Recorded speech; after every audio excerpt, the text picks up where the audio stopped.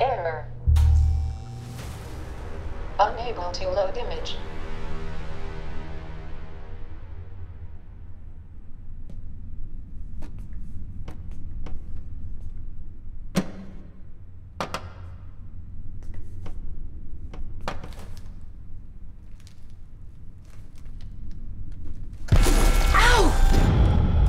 She has a neck slash that gives the impression that half of her head is coming off. Kirby can move in really amazing ways, and the way she kind of cocked her head, it almost looks like her head is falling off just in the movement that she can achieve. So I started exploring on her life cast with clay to give like a 2 or 3 inches prosthetic and kind of give the impression that the head is sort of severed like this. When we tried it on her for the makeup test, it really looks like her head is about to fall off. Our first scene we shot in an elevator together, and I was very creeped out.